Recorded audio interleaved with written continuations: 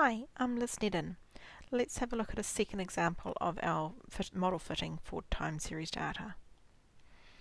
So here is a data set where it's looking at the number of male live babies being born over time.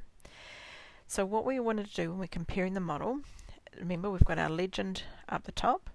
We want to compare the black line, so that's our actual data, and we want to look and see how well does that greeny blue line follow and track the black line.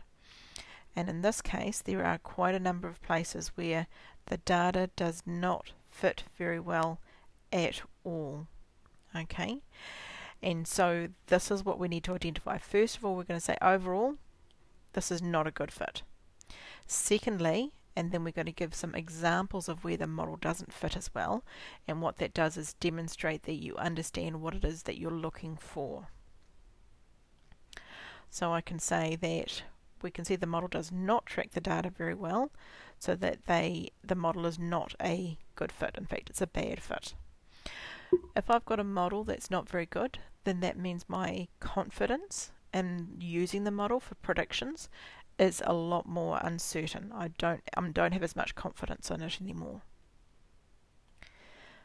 But remember, we're still predicting in the future, so there's still going to be some uncertainty around the fact that we are predicting.